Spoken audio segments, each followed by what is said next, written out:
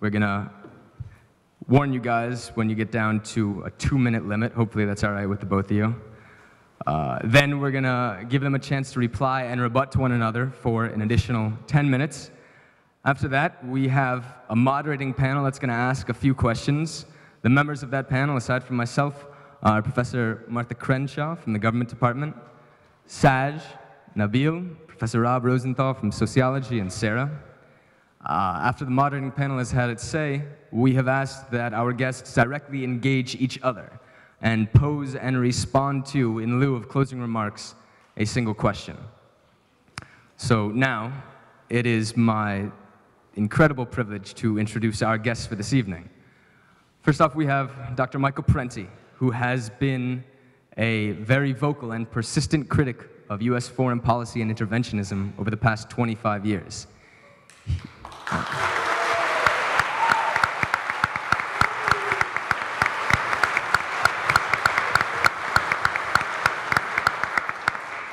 He received his PhD in political science from Yale, although he now likes to refer to himself as a recovering academic. He is the author of many books, including Super Patriotism, which is an exploration of the cultural dynamics that have served as the underpinning to U.S. foreign policy in recent years. The Assassination of Julius Caesar, nominated for the Pulitzer Prize in 2003, and his upcoming work, The Culture Struggle. Our other guest tonight is Christopher Hitchens,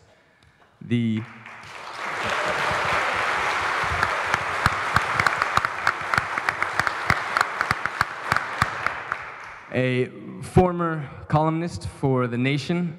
Christopher Hitchens is by no means a stranger to controversy. He found himself in a number of very heated and public disputes with people he proclaimed himself to be former comrades and allies in the wake of September 11th after he came out in support of the Bush administration's plans for Iraq and Afghanistan. Aside from The Nation, he is now contributing editor to Vanity Fair and writes regularly for the Times Literary Supplement and the online magazine Slate.com, amongst many others. His books include The Missionary Position, Mother Teresa in Theory and Practice,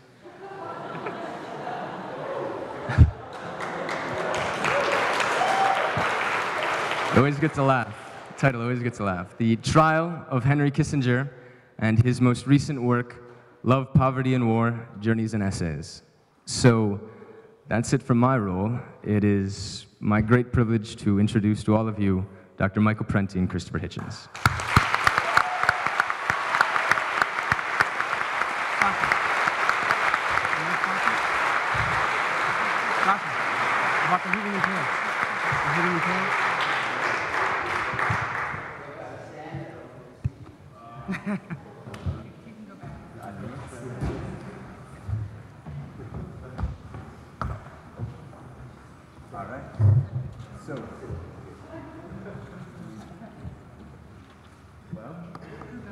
How about moderating? Anybody have a spare seat?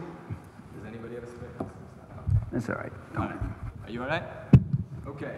Can everybody hear me? Because this thing all of a sudden is not on. No. Can everybody hear me now? All right. Now it's on. Wow. Okay. Okay. So, by agreement, opening tonight will be Christopher Hitchens. Thank you, Sasha, and thank you, ladies and gentlemen, comrades and friends, for brothers and sisters, I hope I can say, for coming. Oh, I can't say that, okay. Have you ever known that to fail?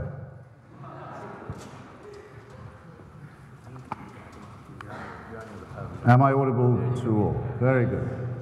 I recently realized after returning from a long trip to Iran that I'd become the only person, I think, since the year 2000 to have reported from both from Iran, from Iraq, and from North Korea. In other words, to have, without particularly wishing to, have become an expert in axes of evil.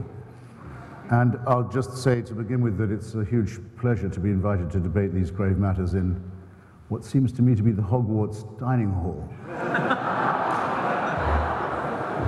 Some of you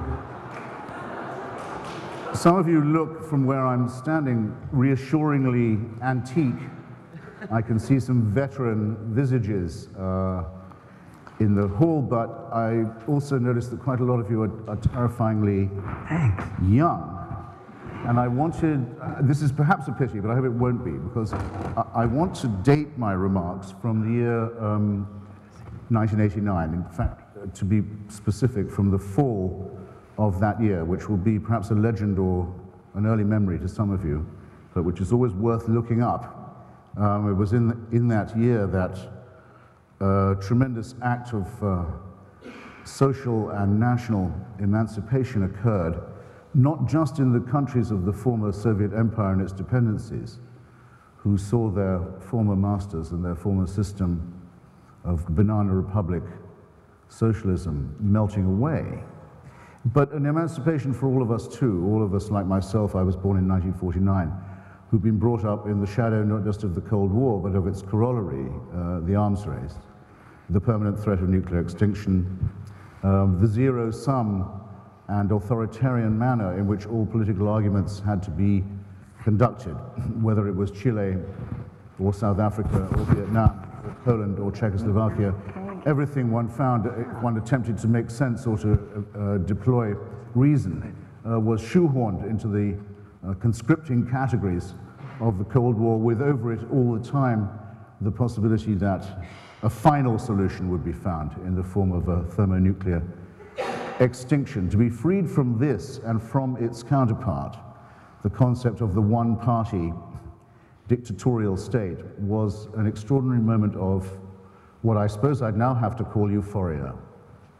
It didn't seem so euphoric at the time, though there were beautiful moments to it. I was in Romania, for example, for the end of the Ceausescu dictatorship. It seemed realistic. We began to hear some foolishness being uttered. Professor Fukuyama's prediction of the end of history, I think now, as I thought then, was perhaps a little premature.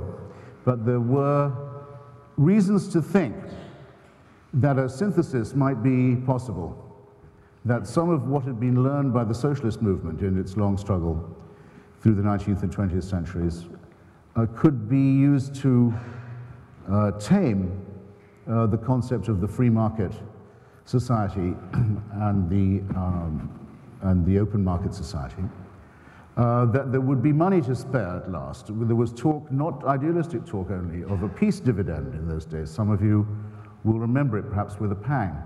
What we were spending on weapons of mass destruction could perhaps be deployed to nobler ends, and it might even be possible to have another look at the terms of trade that governed relations between the rich and poor worlds. It was not a bad little time in which to be alive, in other words. I haven't done the exact maths, but you can do it in your head.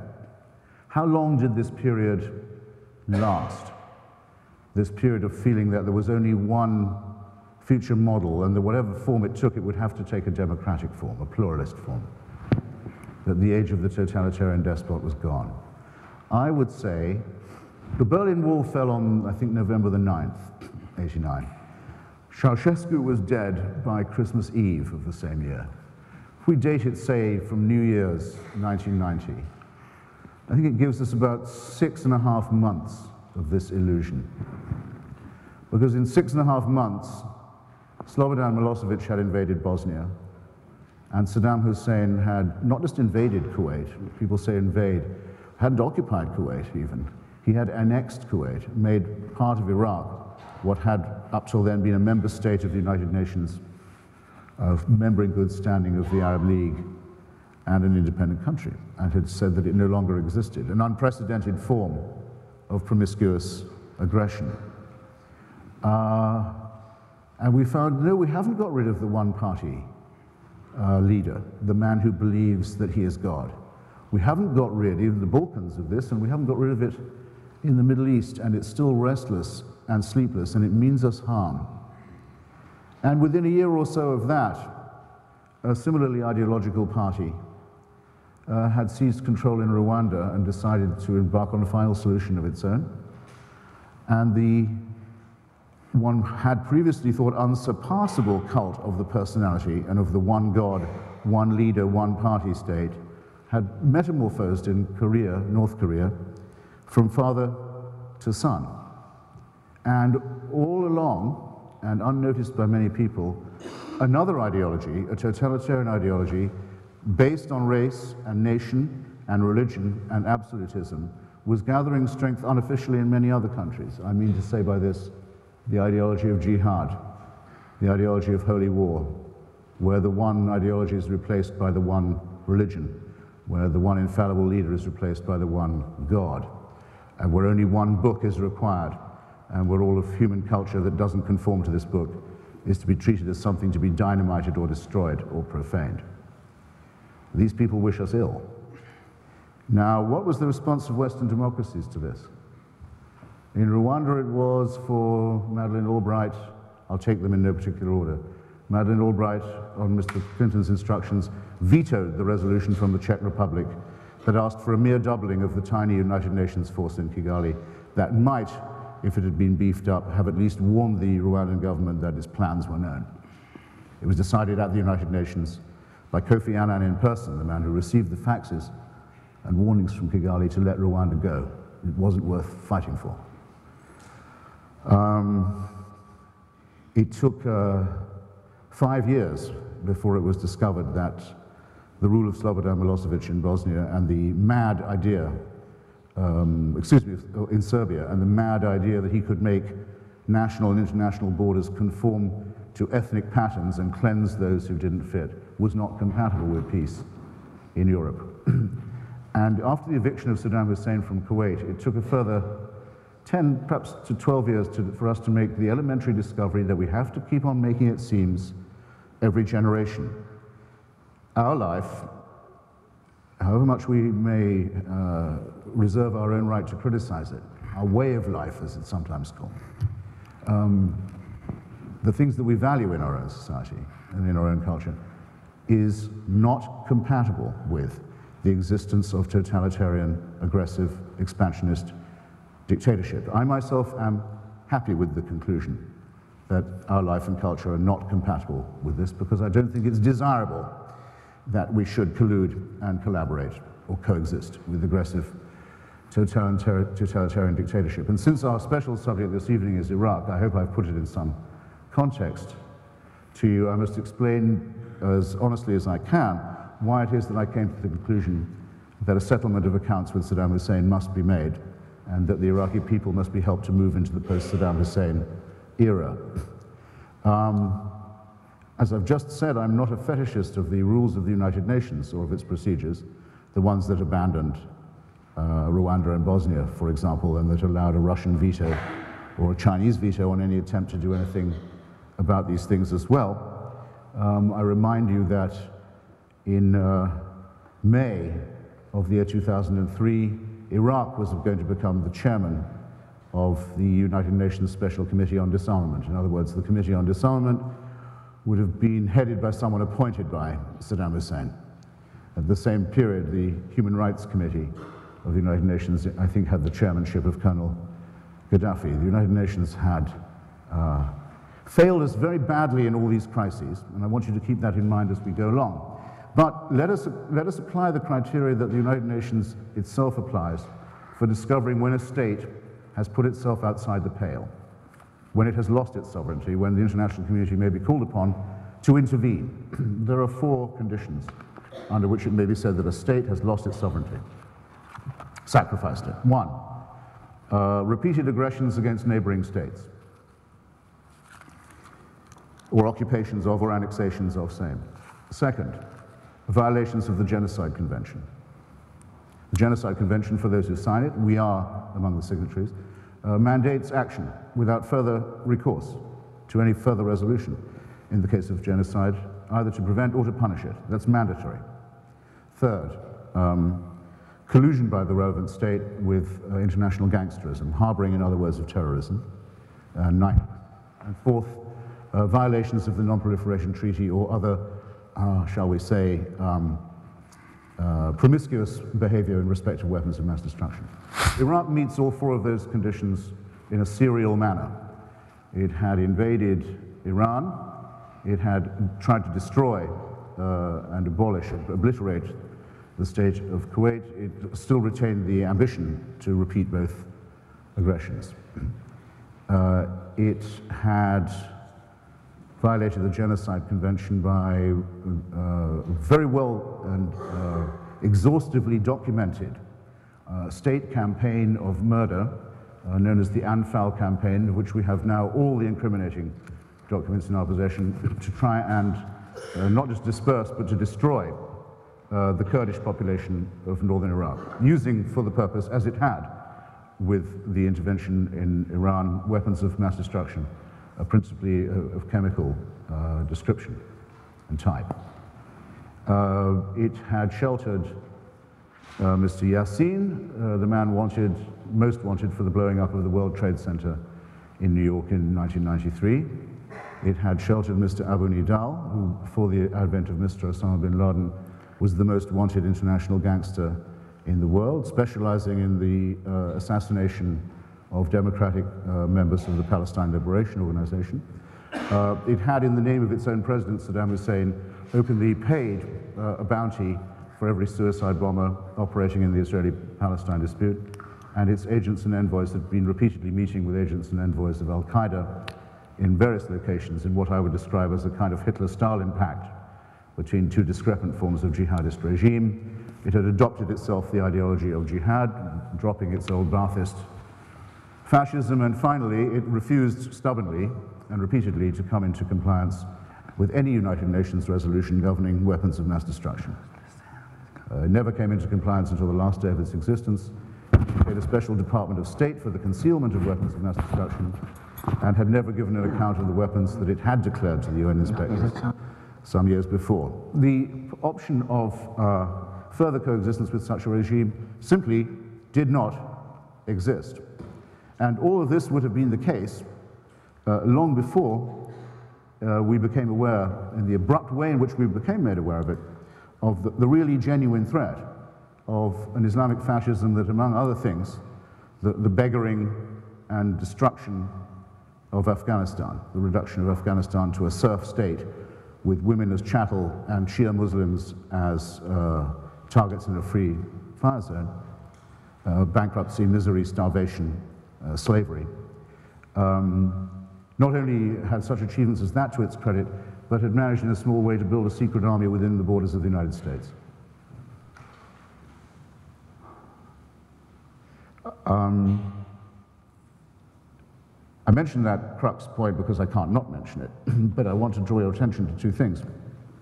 Before the year 2001, it had been decided by a vote in the Senate, the Iraq Liberation Act in the year 1998, on the initiative of the Clinton-Gore administration, that the policy of the United States government should be the removal of the government of Saddam Hussein. That was a vote in which there was no contrary vote in the Senate, a unanimous vote to adopt the Iraq Liberation Act as American policy. The two best speeches given, in fact, about the certainty of an ultimate confrontation with Saddam Hussein on the matter of weapons and terrorism, if nothing else, were both made by President Clinton at that period.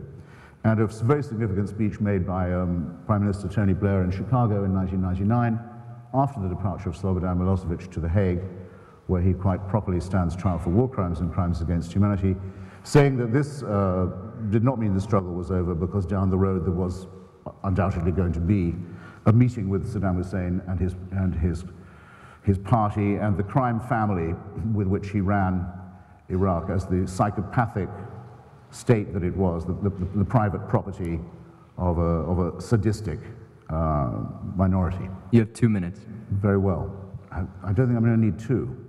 If I haven't persuaded you by now that this was something that had to happen, was going to happen, probably ought to have happened in 1991 when the opportunity presented itself after the Kuwait War. I may not be able to do so in the remaining 90 seconds. What I want to dispel, though, is what I believe to be a very widespread impression that there was something improvised or faked or contrived or confected about this confrontation. I hope I've said enough to persuade you, or at least to invite you to consider persuading yourselves, that what you're so glibly told about Iraq becoming a sudden target of opportunity for the Halliburton Company, or something to enhance the Bush administration's credibility after the reverses in 2001 is not really true. And that those, or in fact, isn't true at all.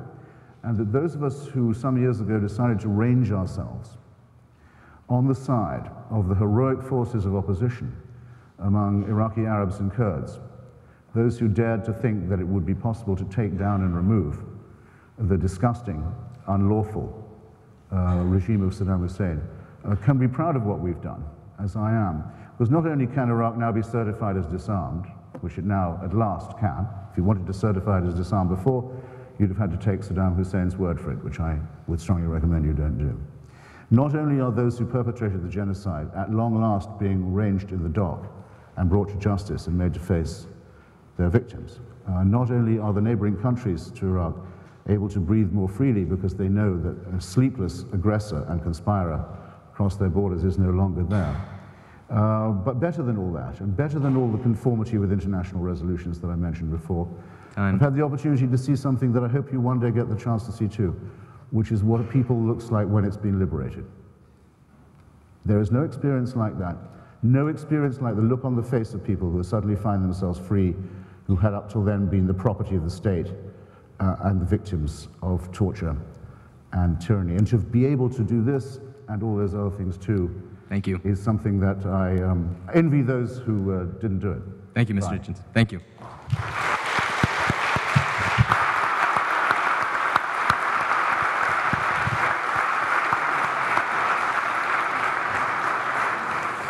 Dr. Parenti, please. I agree with Christopher Hitchens that it's not just an incidental thing, the Iraqi policy of the U.S., but I do think that there is contrivance. I do think there is confection. I do think that it's a policy that has been based on lies, as so much of U.S. policy has been predicated on lies. Not just misunderstandings, not just faulty intelligence, not just honest mistakes, but real lies, really going against the evidence when they knew the evidence was contrary to what they wanted to say. And those who find it necessary to lie to us are not worthy of our support, because they are advancing their own interests and not ours. And I think Iraq is a recent case. George Bush, October 2002. Quote, Iraq is reconstituting its nuclear weapons program. That was a lie. He had ample evidence from UN inspectors and everyone else that that just wasn't true. Bush, January 03. Saddam Hussein recently sought significant quantities of uranium from Africa. That was a lie, and he knew it was a lie when he said it. There was no such uranium being sought by Saddam Hussein from Africa. Bush again. Iraq has trained al-Qaeda in poisonous and deadly gases that could allow the Iraq regime to attack America. Another lie. If anything, the CIA gave a contrary report that Iraq had any kind of substantial connections to al-Qaeda. We mustn't forget that genius of strategic planning, that giant among policymakers, Donald Rumsfeld. And he says, we know where Iraq's weapons of mass destruction are. They're in an area around Tikrit and Baghdad and east, west, south, and north, somewhat. Again, no such weapons were found, not in the east, west, south, or north, and not even in the somewhat. Colin Powell, in his shameful Dog and Pony Act before the UN Security Council, February 03. Iraq has a stockpile of between 100 and 500 tons of chemical weapon agents. Not one drop of that massive stockpile was ever found. And what evidence did Powell offer? He put up slides, pictures of trucks parked in front of buildings. And he said, we think these trucks have it. It's in these trucks. And we all sit there and go, ooh, there's something in those trucks. And then the next slide came up and said, notice 6 hours later, the same building, the trucks are gone. Ooh, the trucks are gone. The trucks had wheels. Ooh, they went somewhere. Oh. The White House claimed that the U.S. is bringing democracy to Iraq, like the claim it's bringing democracy everywhere else. It's a supremacist view upon which U.S. policy is predicated, patronizing of other people, that we must teach these less adept people the blessings of American democracy, that we'll bring them, we'll uplift them from their, in the case of Iraq, from their 5,000 years of civilization, and we will show them how to do things. Well, ladies and gentlemen, in fact, Iraqis brought democracy to themselves in 1958. They had a revolution, a broad-based democratic revolution. They threw out the U.S. and British oil companies. They began a program of social reform, of not-for-profit public ownership. And it was Saddam Hussein, funded and backed by the CIA, who destroyed that revolution, torturing and murdering every progressive, Democrat, communist, constitutionalist, socialist, every reformer, killed them, tortured them, or drove them into exile or drove them underground, with the CIA giving him names and lists. He even destroyed the left wing of his own Ba'athist party. And during those years when he was doing that, that's what I hate about these things. You can't regulate your distance from the amplifier if you really want to get going. You can step back and shout, but this comes with you. During those years when he was doing most of his torturing and most of his murder, he was Washington's poster boy. And at this point we hear, well, isn't it good that we finally moved against him? Yeah, but there's something hypocritical about supporting a tyrant for over 20 years and even sigging him on Iran. Hitch mentioned the Iraq-Iran aggression. I mean, that was supported by the U.S. Then suddenly declaring him to be a mortal threat to the U.S. and to the world, never mentioning all the past support you gave to this murderer. Now suddenly he's a tyrant and a danger to us when he gets out of line on oil prices and oil quotas, as in 1990, when he starts committing economic nationalism and keeps the whole economy, including the oil industry, nationalized, when he refuses to be a compliant comprador leader who would turn his country into a client state for U.S. global investors, when he proved that he wasn't going to let Iraq be a cow that would be milked by U.S. global investment interests. When he refused to do that, when he started training cadres of Iraqi engineers, when he started developing Iraq in a self-defining his own way, that's when he became a tyrant. And let's look at the White House claim about bringing democracy, or what the media calls U.S.-sponsored elections. The White House never wanted those elections. Brent Scowcroft, who served Bush Sr., let the cat out of the bag in May 2003. Scowcroft said, no, we don't want elections. What if they elect someone we don't like and can't work with? You know, it's wonderful when they speak with such honesty. Every so often a bit of candor comes out. It was the Shia majority. It was Sistani. It was these massive demonstrations they had last year, early last year, that kept demanding these elections. And it was the pressure on Bush and Rumsfeld, even from people within his own party, pressure with asking questions like, what's your exit strategy? What the hell exactly are we doing there? What are you going to come up with something? And that's what they came up with. They reluctantly settled on elections to show that they could come up with something. But to now claim that this was our noble mission all along is, again, profoundly misleading.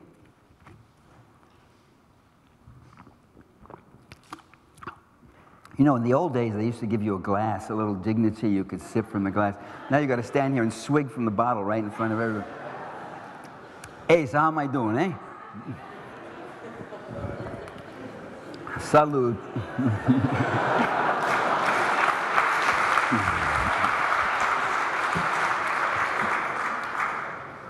We also hear the U.S. is fighting Islamic terrorism or Islamic fascists, as Christopher Hitchens calls them, which isn't such a bad term, but some people would have problems with that. But ladies and gentlemen, a full year before September 11, a full year before the attack on the World Trade Center and the Pentagon, the Project for a New American Century, a right-wing think tank which was populated by the present players of the Bush administration, published a plan making it clear that the White House intended to take direct military control of the Gulf region, whether or not Saddam Hussein was still in power. So Saddam was not the issue, nor was terrorism the issue, since this plan was put forth before 9/11, well before the much hyped but little done war on terror was declared. You know it's much hyped. I call it little done because almost nothing's been done regarding terrorism. No networks of terrorists have been unearthed by the Bush people. There's been only one court case of a terrorist in the U.S. brought to trial. No defense of our water supply. No defense of our nuclear plants yet that's been put up worthy of the name. Bush's own Secretary of Agriculture in December, last December, in a moment of honesty, quote, "It's a miracle that the terrorists haven't attacked our food supply, which remains totally vulnerable." He's no longer Secretary of Agriculture. Islamic fascists? Well, yes, indeed they exist. We have Christian fascists right in this country who are calling for jihad. Listen to Randall Terry.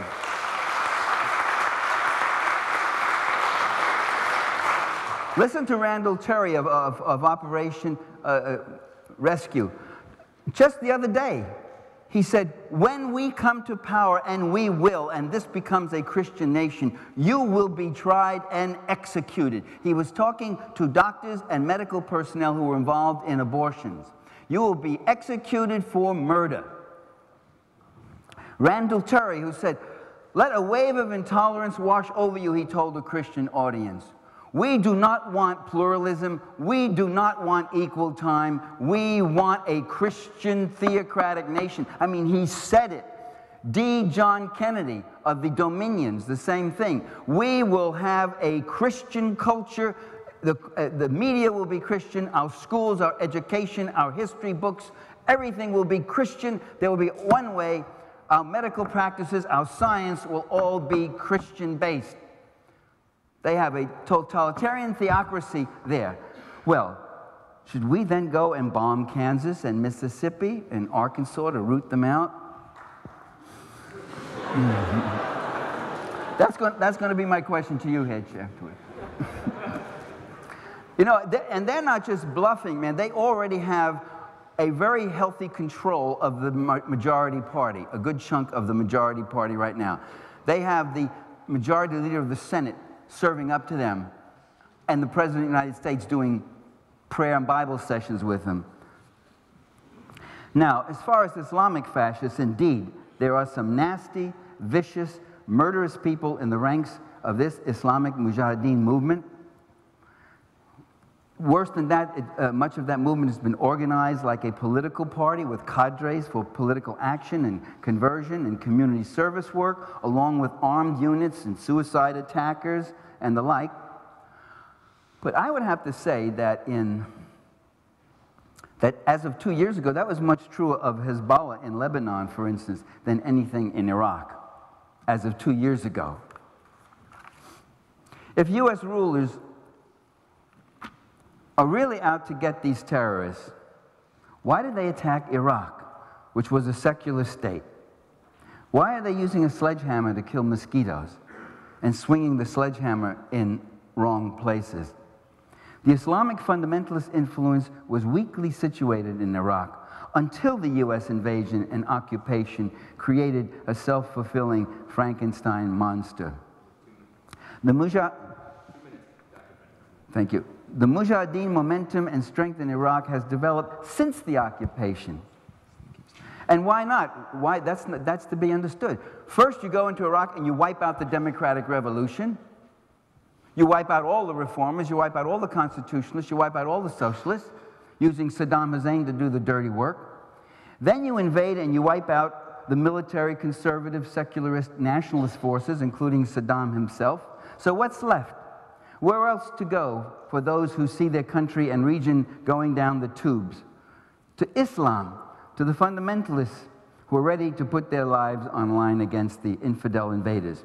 And even so, by the way, even having said that, the Islamic reactionaries do not represent the entire resistance movement, not by a long shot. There are nationalists, there are secularist reformist groups that are involved, there are ex-Baathists.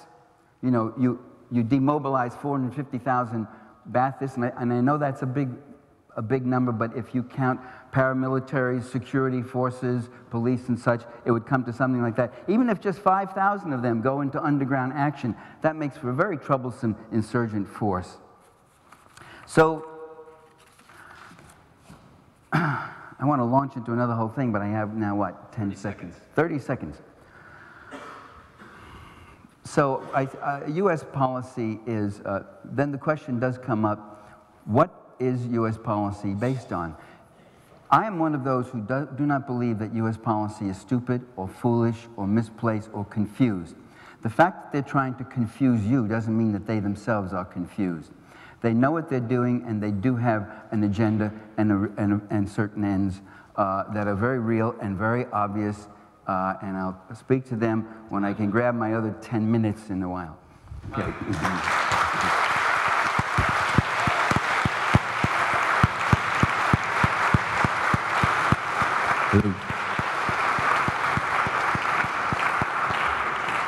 We have a microphone again. All right. Christopher Hitchens, you now have 10 minutes to reply. Once again, feel myself drowning in time. Look, just on this question of the weaponry, and you ought to criticize yourselves for laughing so easily at such cheap points. Here's the fact.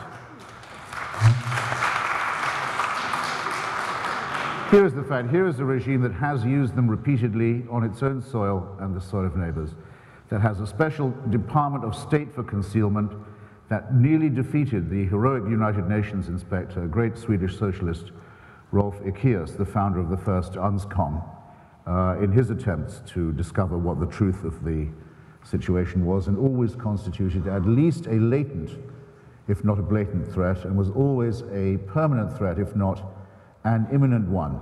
What have we found since the invasion? I'll tell you what we found since the invasion.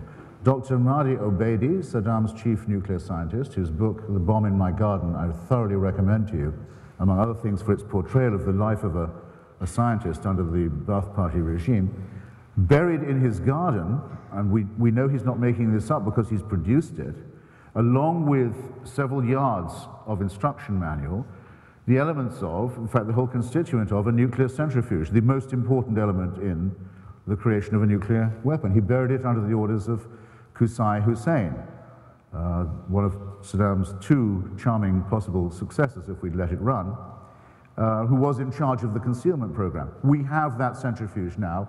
The United Nations inspectors would never have found it, even if they'd been looking. We also find the CD account, the whole minutes of a meeting is as late as March 2003, ladies and gentlemen, brothers and sisters, in Damascus, between Saddam Hussein's envoys and those of Kim Jong-il, to buy from North Korea off the shelf the long-range missiles that Iraq was prohibited from making by the sanctions. I'm afraid to say Dr. Parenti is quite wrong, but both inquiries in Washington and in London have found that there were indeed ongoing attempts by Saddam Hussein's agents to buy uranium in West Africa, perhaps for recreational purposes, but there comes a point where one thinks that this regime is not entitled to the presumption of innocence. And here's where you have to be responsible. You have to imagine what you might have to do yourself if you were in power and you knew that there was such a regime. Would you say, well, let's give them another chance? Would you say they're entitled to the benefit of any doubt? Remember, at all times there is sniping, quite correctly, from those who say that the warning signs from Afghanistan, a militarily negligible country, were being ignored by the administration. Would anyone have decided to take Saddam Hussein's word for it in this context? The Dwelfer report, the recent UN report on the evacuation of nuclear and yellowcake sites in Iraq show that Iraq was, at the time of its invasion, a functioning WMD state with all the latent potential and all the concealment, all the expertise and all the technique that was needed to revive that program once the sanctions had ceased to operate, which they were ceasing to do. These are plain facts. They're available to anybody, and they're not to be sneered at or about. Otherwise, why would Hans Blix have said before the war that he didn't know how much would be found, but he knew there would have to be something? Why would Gerhard Schroeder's intelligence have said that Saddam Hussein was anything from 5 to 10 years away? They kept changing the figure from a functioning thermonuclear weapon. Why would Mr. Chirac, who after all had built Saddam Hussein a nuclear reactor, knowing what he wanted it for, while retaining his veto at the United Nations, have said the same? Why did I have to debate in the 5 months before the war began every night with members of the anti-war movement who said, you can't invade Iraq, their weapons of mass destruction will kill thousands and thousands of our soldiers.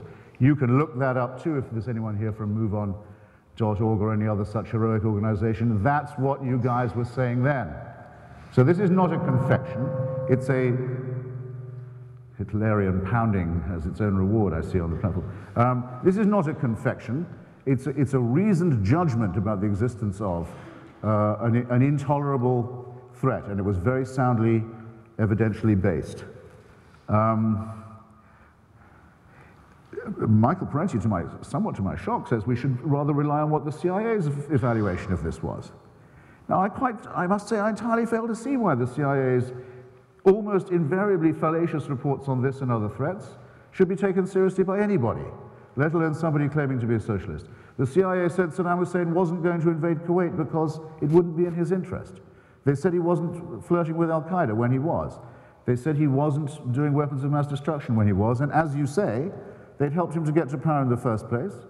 They had implied that the Iranians and not the Iraqis had conducted the chemical weapons massacre at Halabja, and have in general done nothing right, or got nothing right, in this whole argument. Why quote them against the Bush administration when they are in fact the saboteurs of the regime change policy? Worse than that, you quote Brent Scowcroft, a man who, with his former boss, President Bush Sr., with Lawrence Eagleberger, with Pat Buchanan, with most of the members of Kissinger Associates, in fact, has always been completely opposed to the regime change policy. I'm not surprised Scowcroft doesn't want an election.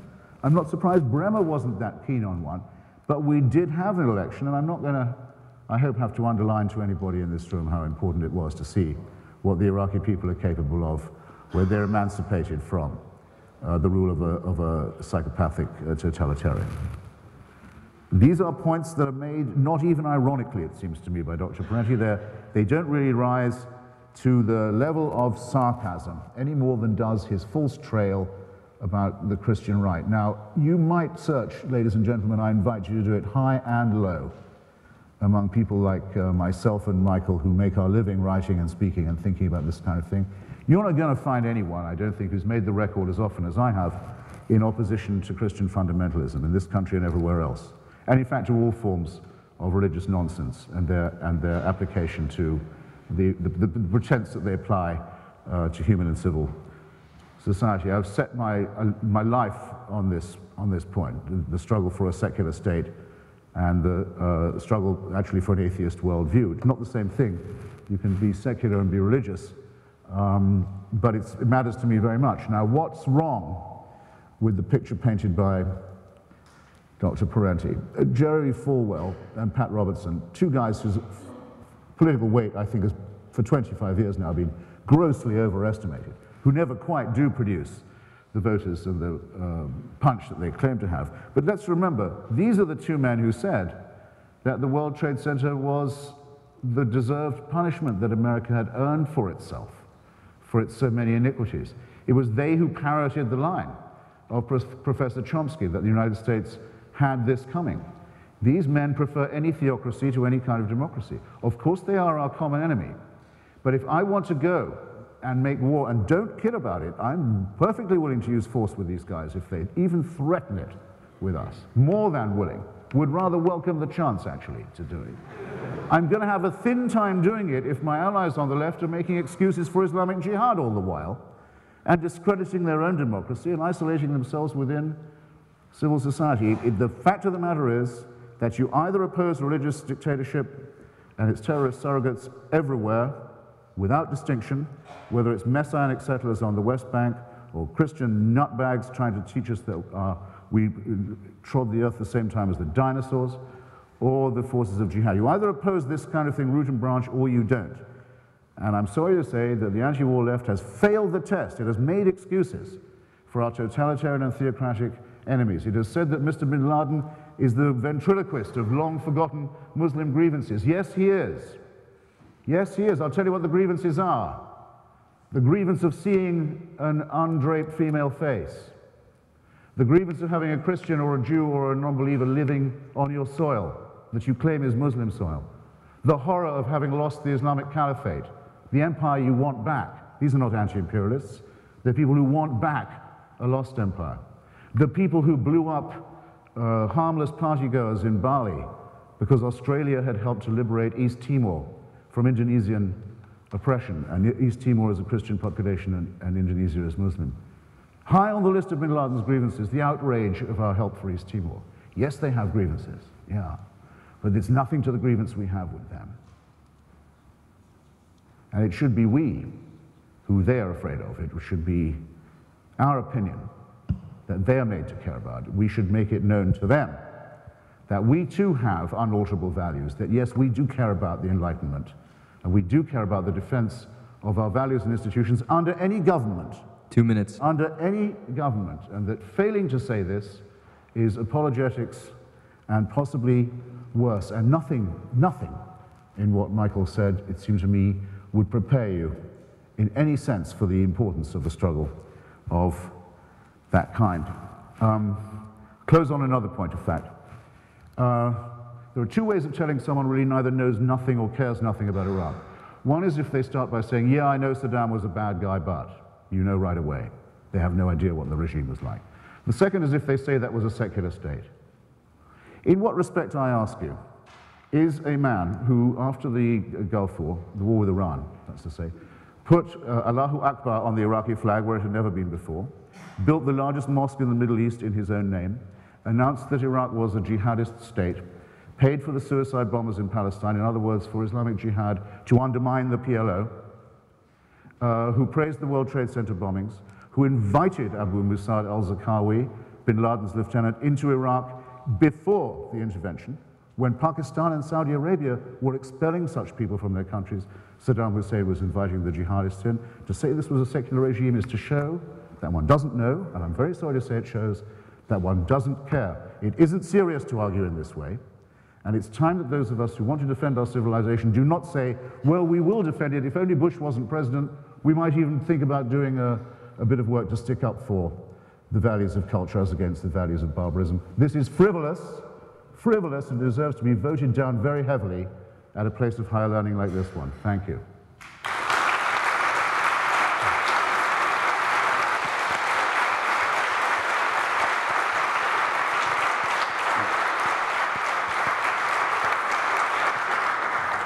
I wish I had an hour to respond to every one of the points that Mr. Hitchens brings up, but let me respond to one of them. That little phrase put in there about Saddam isn't a secular state. Look at all these things he's done.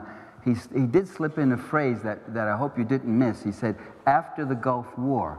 And that's exactly true, Hitch. That's exactly true. That's when it was. After the Gulf War, Saddam Hussein did start mending fences with the religionists. He needed the support, all the support he could get. He suddenly showed up. He suddenly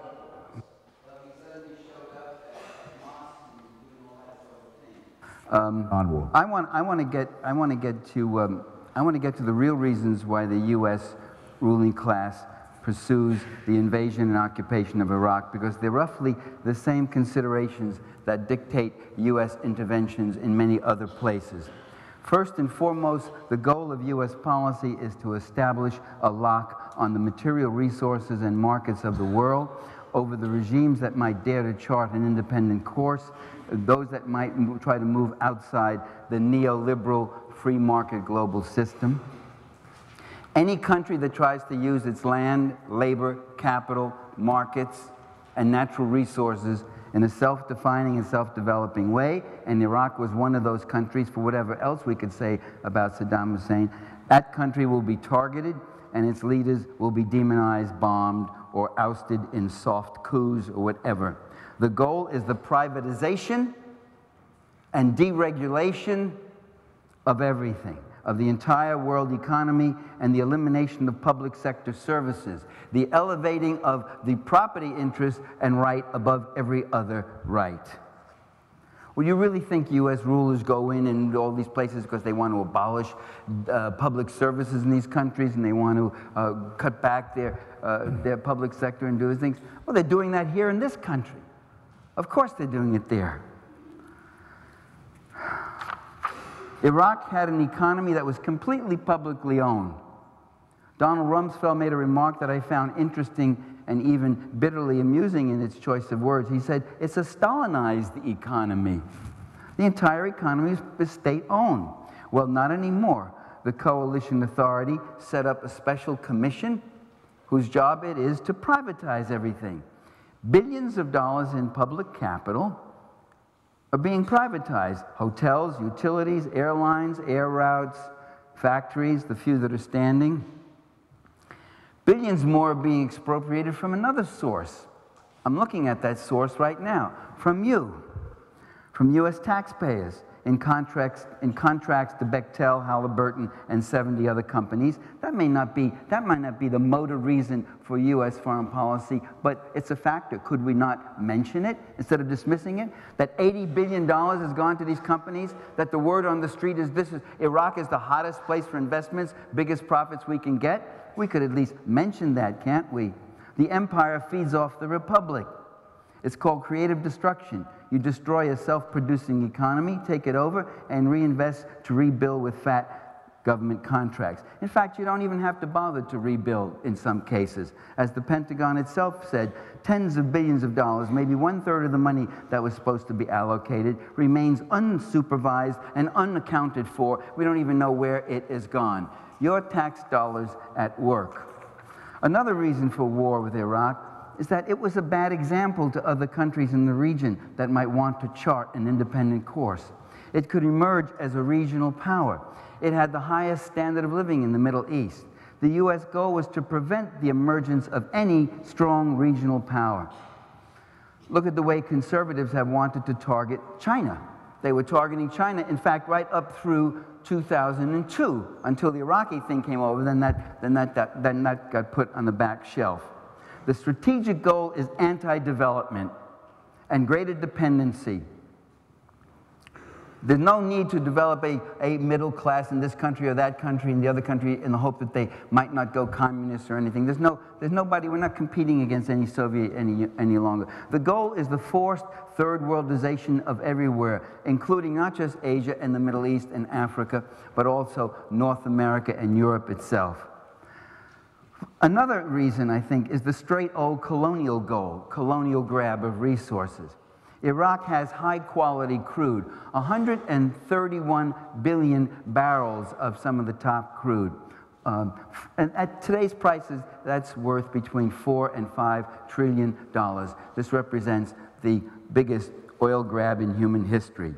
So all these somewhat different but interrelated motives are at work.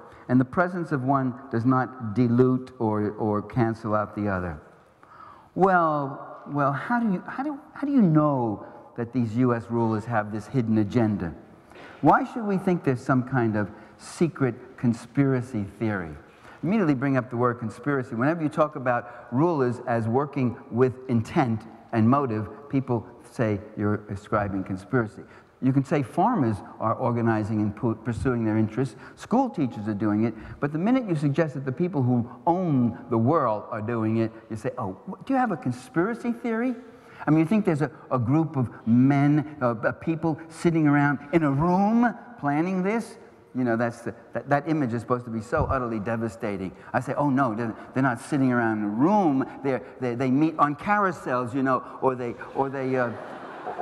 on park benches, or they go skydiving together and hold hands, and they talk about the Uruguay protocols and opening up new military bases in Central Asia and all that. No, of course they meet in rooms. Where the hell else do you think they meet?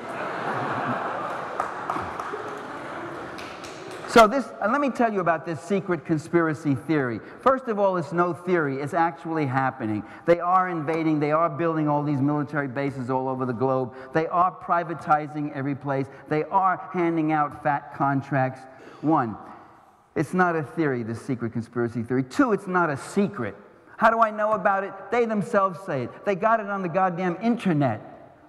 Go look up Project for a New American Century and read their Rebuilding American Defenses. They say it. They say all of this, that the U.S. has an unprecedented opportunity now to take hold of all the world's resources and determine policy everywhere. 2 minutes, Dr. Parenti.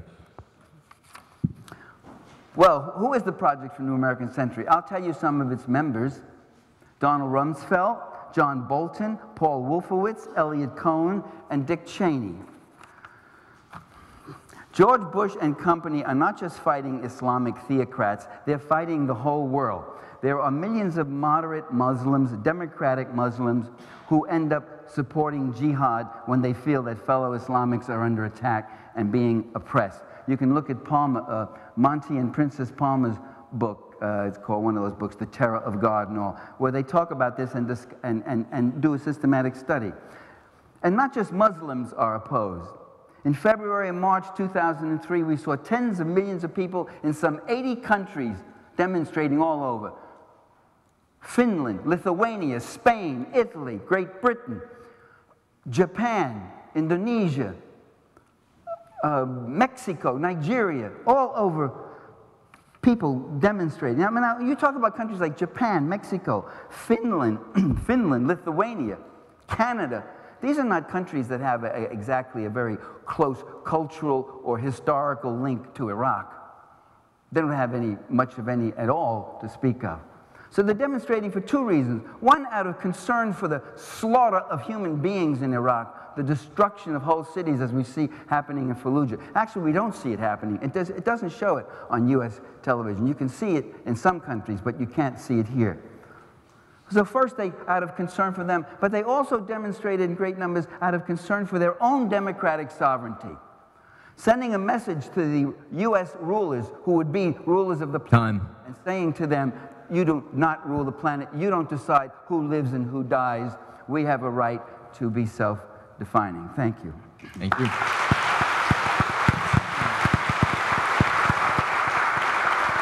Got any more water? What?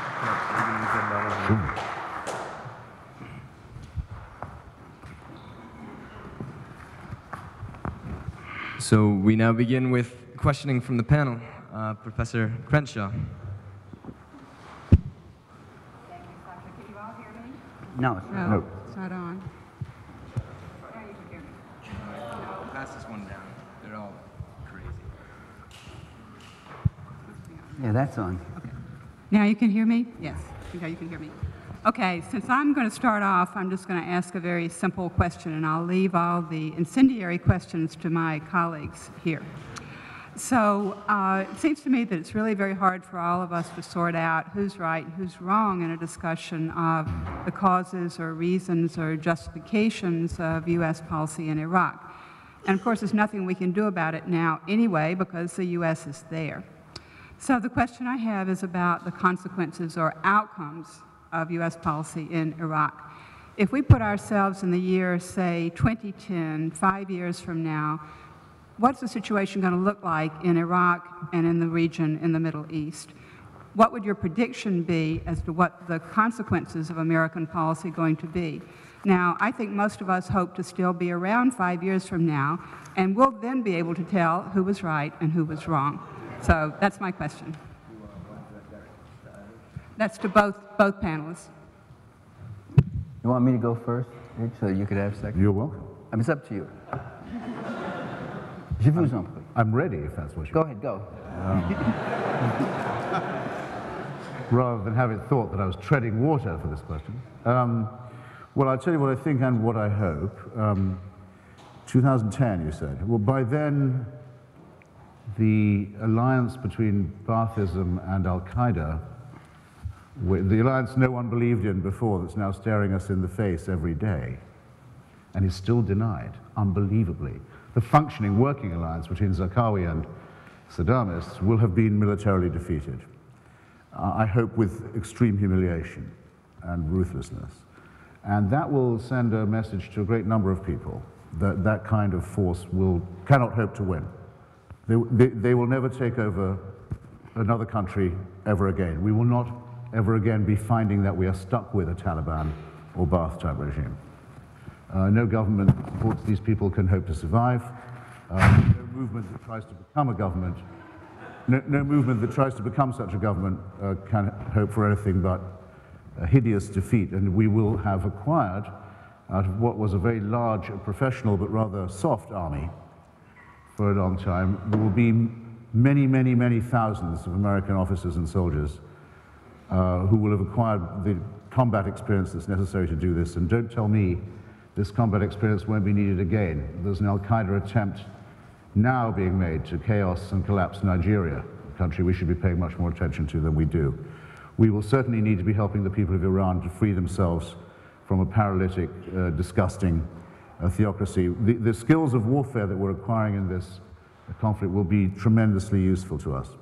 I hope also that by then there will have been a great deal more than we've so far seen of a democratic revolution in the region. A year or so ago, wherever I went, people would sneer at me and say, "So you want Jeffersonian democracy in Iraq?" As if they'd thought of it all by themselves.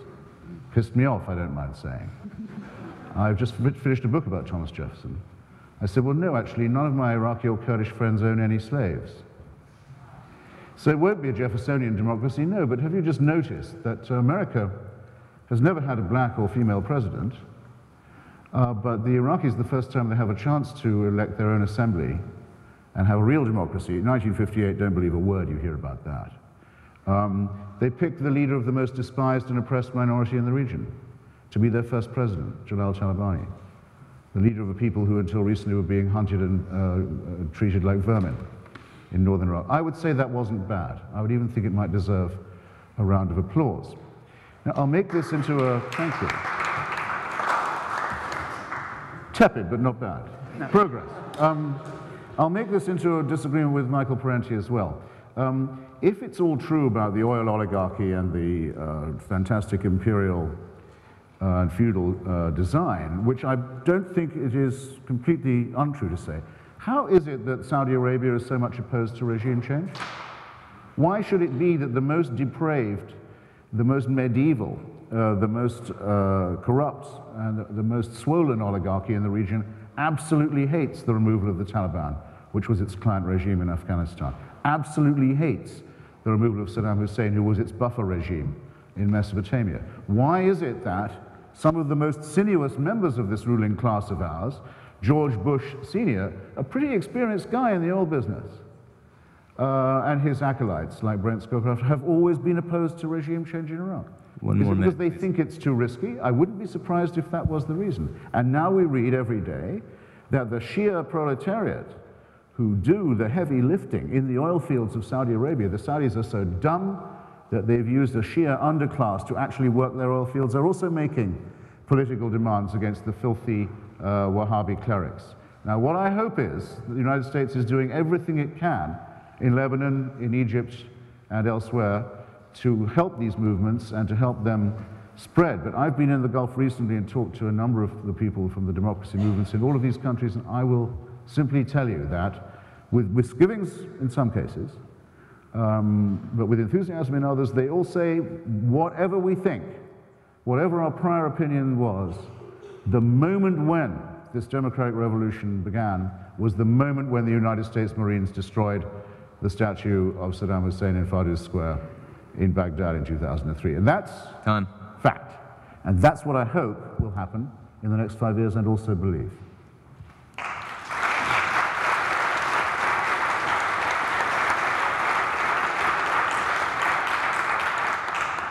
I mean, for the record, I think we all are against the Wahhabi and these kinds of extremists and the terrible distortions that they commit and the terrible crimes they commit against women especially. I just got a book. Can I plug it? Is that all right, Christopher? Sure. Okay, thanks. I have a book coming out in the fall called The Culture Struggle, where I have at least 2 chapters that deal with some of these issues. Professor Crenshaw's, is that your name? Did I get it right? Okay, Professor Crenshaw. You know, what it's going to be, let's just talk a minute about where we are right now. In Iraq, because of the invasion and occupation, unemployment is 70%. Villages and towns in many parts of cities are still without electricity, except for a few hours in some cases. Water and sewage disposal, typhoid, typhus are a problem. Malnutrition, more than it's ever been. And this is a country that didn't have such problems before the 91 and the sanctions and such. There's been a nearly complete breakdown of the healthcare system. There's been large-scale environmental destruction with depleted uranium contamination, especially the Iraqi agricultural base, which had been one of the most fertile and prosperous in the Middle East. You see, some countries in the Middle East have oil but no water. Some have water and no oil. Iraq had both of them, and its agricultural base has been pretty much destroyed. And there's been this, as I said, the privatization and deregulation of the entire economy.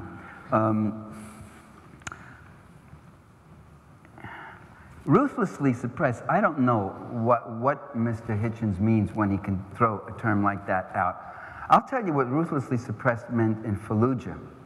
Dar Jamal, you know, who wrote in The New Generation, his eyewitness account, and he speaks Arabic, his eyewitness account of what really went on in Fallujah, where Marines were shooting whole families who were getting up with white sheets and flags to surrender, and they were just getting gunned down. People who were fleeing and jumping into the water and river to swim away were getting shot in the water. 1 minute. The Marines went in there, and it was a free fire zone. I don't care how ethical, how principled your secular humanistic standards may be, I don't think that can justify what happened in Fallujah. That's a major city, a decent city, not a bad place to live, and the people were exterminated. You know, the Marines got kicked out of Fallujah. They got beat. The report came in and said the Marines are evacuating Fallujah. I said, what are they talking about? Armies don't evacuate a city in war. They retreat. And they retreated. And then they went in for the final solution. It was Vietnam all over again, a free fire zone, and they just hit everything that was standing there. They came back in with a vengeance, and they killed tens of thousands of people have been killed in Iraq. Tens of thousands of dead and wounded. And 5 years or 10 years from now, I think you're going to find that Iraq will not have recovered, because what has been destroyed in that country is not just its sewage system, but its future.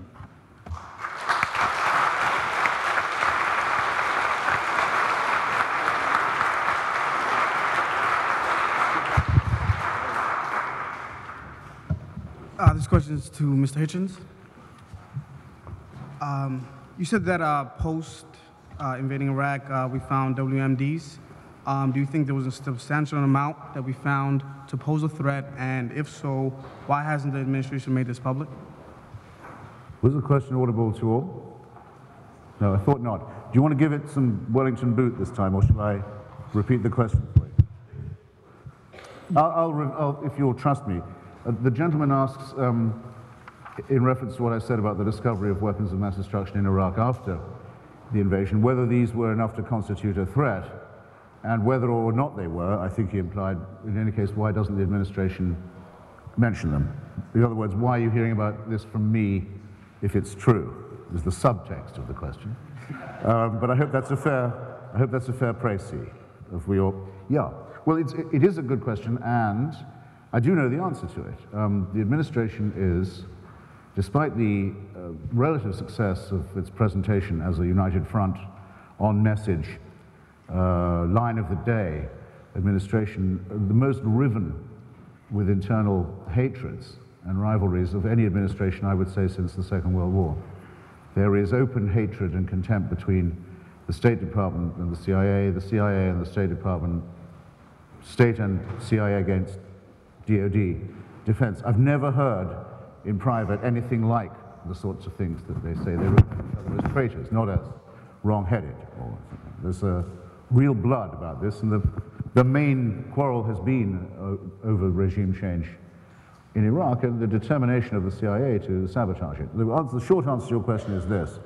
If the administration said that Dr. Mehdi Obeidi's book should be read by everybody and they should pay attention to the fact that Uday and Qusay Hussein were able to bury nuclear centrifuges, the next day the CIA would say this had been exaggerated.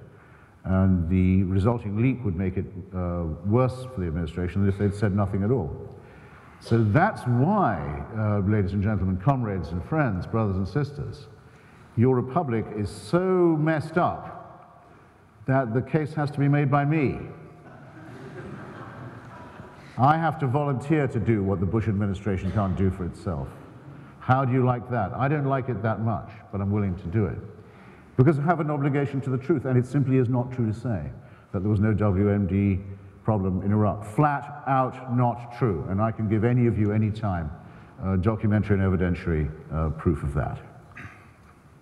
If I have another moment to spare, I can't believe my ears when I hear it said, Fallujah, great place to live if you could get. Fallujah was the headquarters of the Iraqi Taliban. It was the city that the Taliban al-Qaeda forces had taken over and were running as a nightmare place for anybody to live, and as the headquarters of the extension of al-Qaeda Ba'athist terror for the rest of the country. The crushing of the hold of those people on Fallujah was the necessary condition for those elections to be held. And if it was bloody, and if it was as bloody as Dr. Parenti says, you know, there were cameramen there at all times, and we even saw at one point a Marine soldier make a bad call and shoot someone he wasn't sure had surrendered enough yet. I don't know that we could have been absolutely spared the chance of seeing this mass murder under white flags that we hear about. I'd be very, very surprised to hear it. But if it's true, it's because they didn't do Fallujah 6 months before, which is when the US Marines wanted to do it. It's going to be because time. it was let to run, because it was allowed to get out of control. Now, you can have it one way, you can have it the other, but the alternative to the current status quo in Iraq is not a peaceful Iraqi democracy. It is the takeover of Iraq by Taliban and al-Qaeda forces, which would mean not just the death of Iraq as a society and a country, but the deaths of countless Iraqis starting right then. And don't make no mistake about this. My friend, you can read about her this morning. It's a terrible story in the New York Times. It's going to be time. Well, just if I may, it's a moment of RIP. Marla Ruzicka. There's a lovely picture of her in the New York Times this morning. She was burned over 90% of her body the night before last by a suicide bomber. She's been spending her entire time in Iraq trying to calibrate civilian casualties, trying to get indemnity paid by the US Armed Forces to people who've lost their families in bad exchanges of fire and bad decisions made at roadblocks. Was the most sincere friend that the Iraqi civilian had in this, but it didn't save her from being murdered by some fascist as she drove from one appointment to another. They wouldn't have cared if they knew it had been her. They didn't care in any case. It didn't save her to be concerned in this way. Don't be naive about this. They would do that to you too.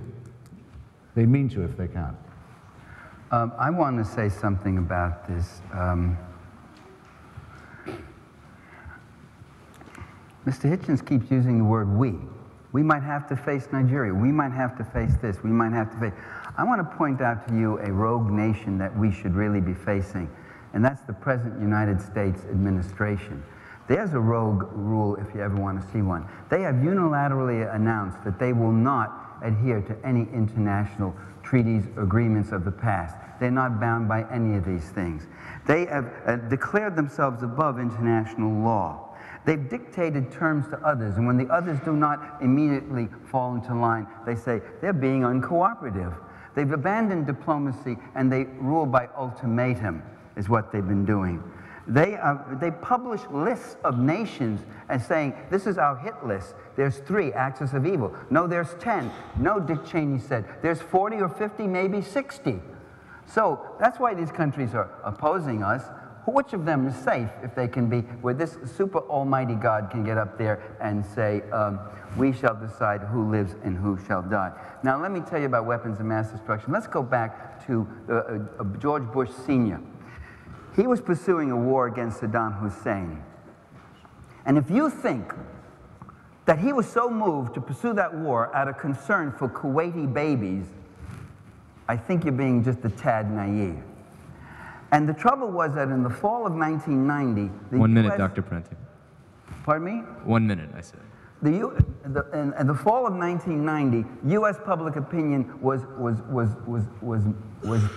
dipping around 30, 35, 40% to support military action.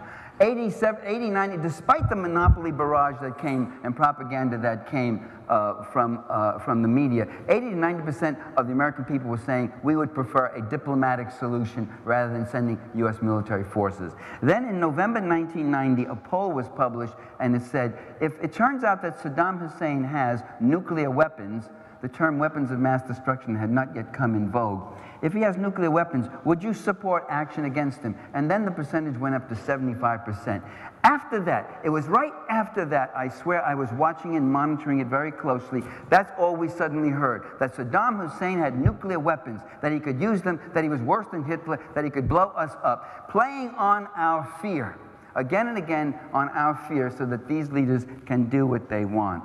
And as far as Fallujah and all that, I say we have not seen what's going on there. I had a friend of mine, yeah, you gave him 4 minutes, you're going to give me 4 also.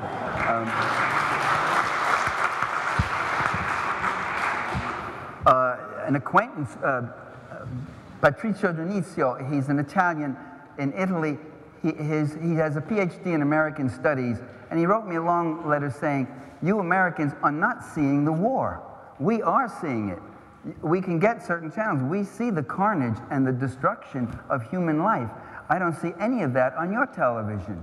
And we're not seeing it. And you know why we don't see it? Because if we saw it, American public opinion would swing around, just as it did in the bombing in Yugoslavia when they started bombing buses and killing people. And when those things got on the air from Al Jazeera, why then, that's when Clinton lost 20 points in his support for that war. And that's when Al Jazeera got bombed by U.S. planes. So they are controlling the information we get, and they are not we, they are they. We are opposed to that. Thank you.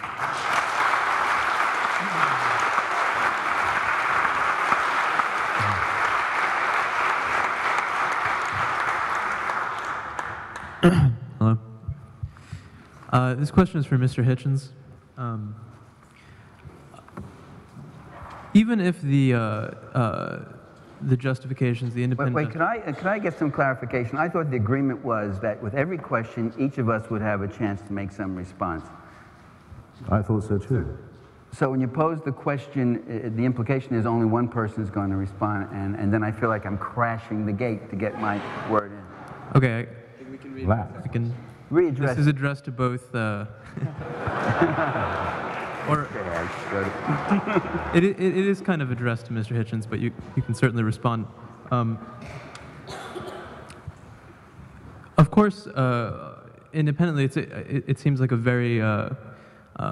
it makes a lot of sense that we would want to take out a horrible, brutal dictator to Saddam Hussein, and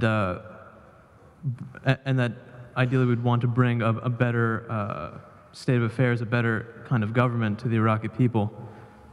This seems to make sense independently, but what reason do we have to believe that the current administration, what reason do we have to trust that they are genuinely seeking democracy in Iraq? Dr. Parenti problematized the idea that we went in there with the idea of holding elections and creating a democratic Iraq from the beginning, and we certainly didn't do those things in the past.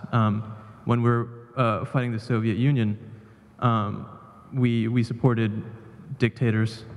Why would we change our attitude now? We're facing a similar existential threat, the way that you portray it. Yeah, it's because I would phrase it like this. It's because we're at a point which some historians would call a conjuncture, and where there's an opportunity at any rate, which I've long urged it to seize, for the United States to get itself on the right side of history. I don't want to sound too Hegelian, but this has always been my argument for regime change in Iraq.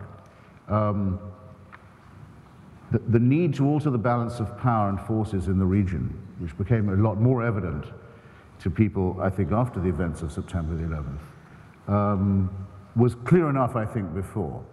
It might be awful to have the oil resources of the region dominated by American monopolies, perhaps, but it's a good deal better than having Saddam Hussein threatening to set them on fire, as he did, in fact, do when he left Kuwait, and as he threatened to do with Saudi Arabia to take down the system and to launch an ecologically catastrophic conflagration.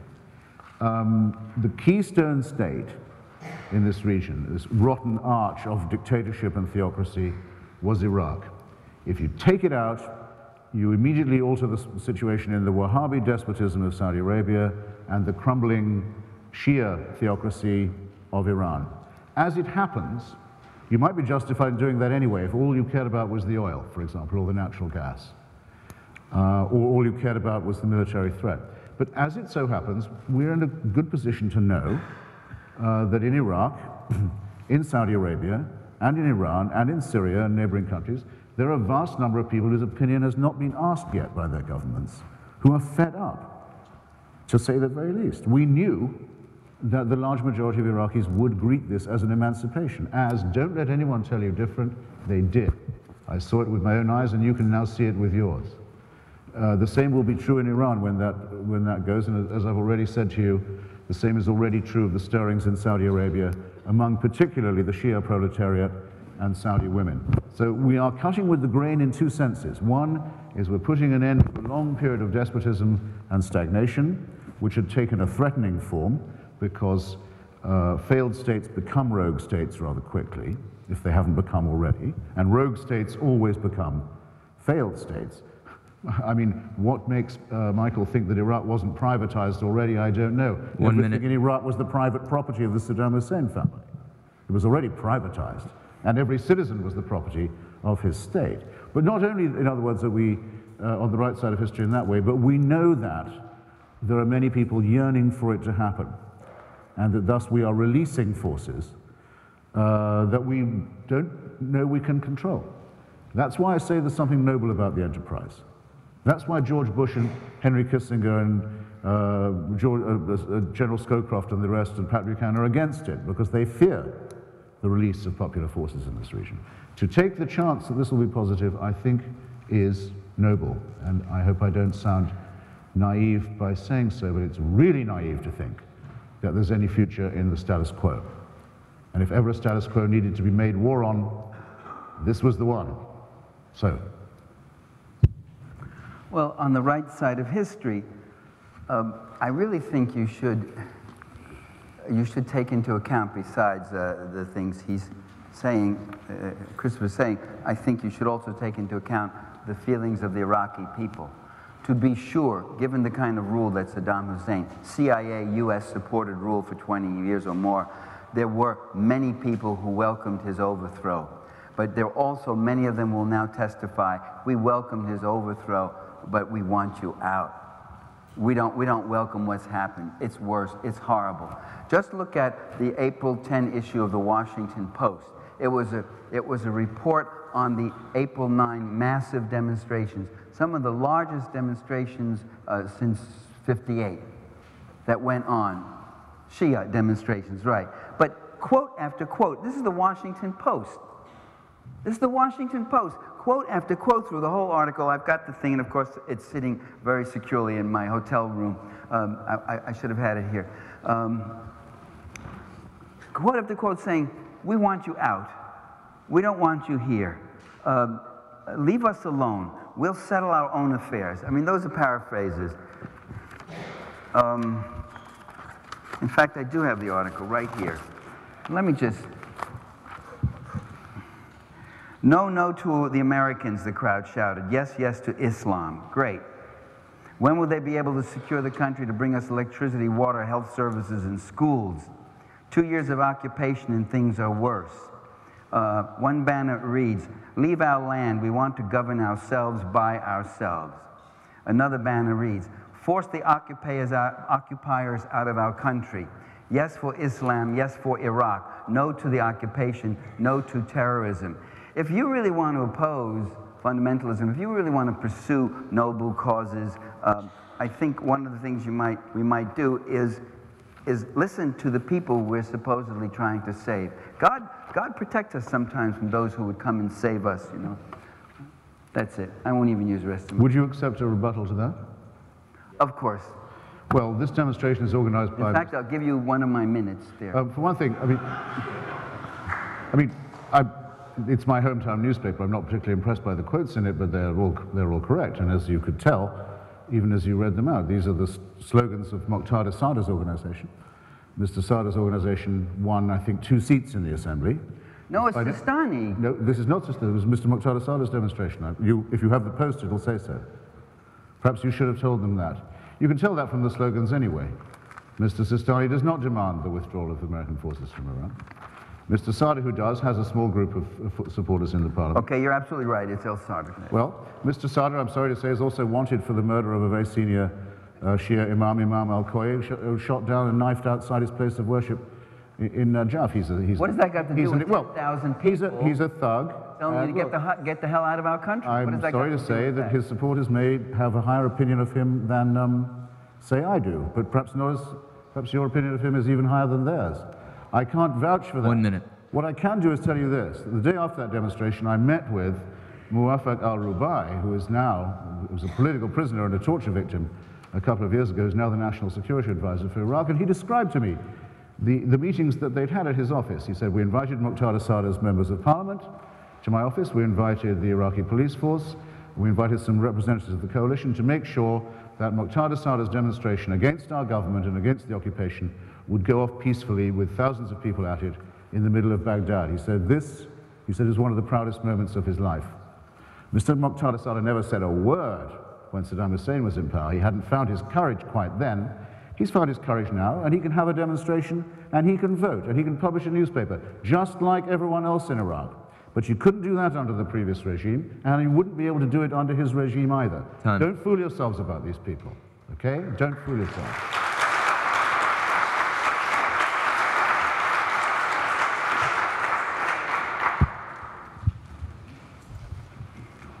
Mr. Hitchens laid out 4 conditions whose violation would justify intervention, and I wonder, Dr. Parenti, whether you also have a set of principles whose violation would justify intervention by other countries, and secondly, Mr. Hitchens, whether you believe that whenever a ruler violates those 4 conditions, intervention is justified, even mandated, and for both speakers, whether, to what degree you believe international agreement is necessary for intervention.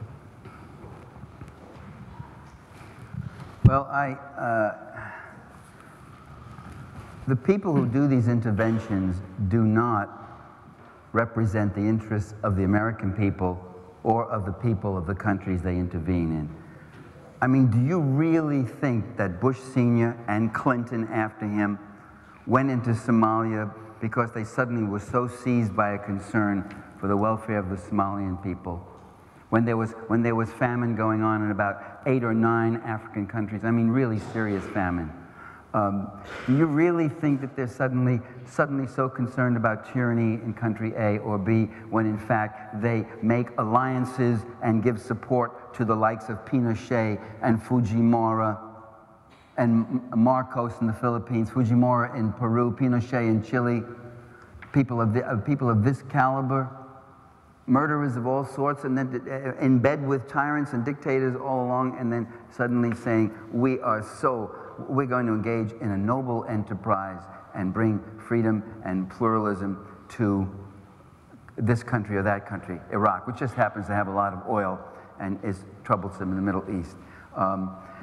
The U.S. is busy building a global empire. You know, for decades, what's happened is that terrorism is now being used as the way it's the new world communist menace. We used to hear about the world communist menace, and now it's terrorism, and it's the jihad that's now being used. For decades, we heard that we had to maintain massive military bases all over the world because the Soviet Union was an implacable enemy, relentless, was coming upon us, and this is why we needed these huge military budgets, and this is why we needed hundreds of military bases all over.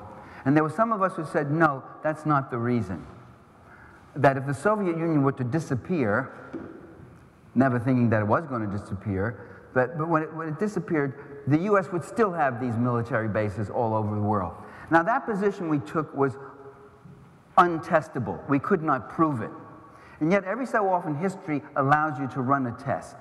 a laboratory test. They actually remove a key ingredient and hold it constant. The Soviet Union was overthrown, collapsed, however you want to describe it. And what happened to U.S. policy? What happened? I'll tell you what happened. The U.S. military budget climbed at a rate higher today, is climbing at a rate higher than during the Cold War. All those military bases have been kept. 1 or 2 were shut, and new ones have been opened in Eastern Europe, in the Middle East, and in Central Asia. And we're talking about huge bases, huge ones. The one in Kosovo is huge. All the Cold War weapons were continued. 1 minute. And the U.S. has pursued wars of intervention, wars of control more violently and more frequently than ever. And a whole host of new enemies have been conjured up. In the years since the end of the Cold War, we have invaded Panama and Grenada and pursued proxy wars in a variety of other countries. And he invaded Iraq twice now, and bombed Yugoslavia for 78 days around the clock by that great liberal Democrat, Bill Clinton. There's no axis of evil. There's no communist country. There's no terrorist state that has a record of that kind of bloody interventionism. The problem, ladies and gentlemen, brothers and sisters, the problem is right here. And we should look at what our rulers are doing to the people of the world and to ourselves. The empire feeds off the republic. 280 billion spent over there. The patricians expand the parameters of the empire. And meanwhile, it gets bled. Athens is starved out so that Sparta can batten and become stronger and stronger. You see that every day in your newspapers. I go all over the country lecturing, and every newspaper looks the same. City council considering cuts. Budget crises here. County supervisors running out of money. Huge debt in the state. All that, we are impoverishing ourselves as we pursue what my friend Christopher Hitchens thinks are noble causes.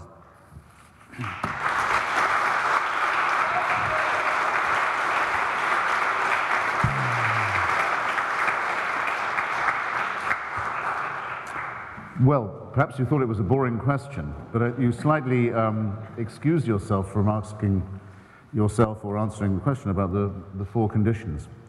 You asked me, sir, to say whether I thought those 4 conditions all applied all the time.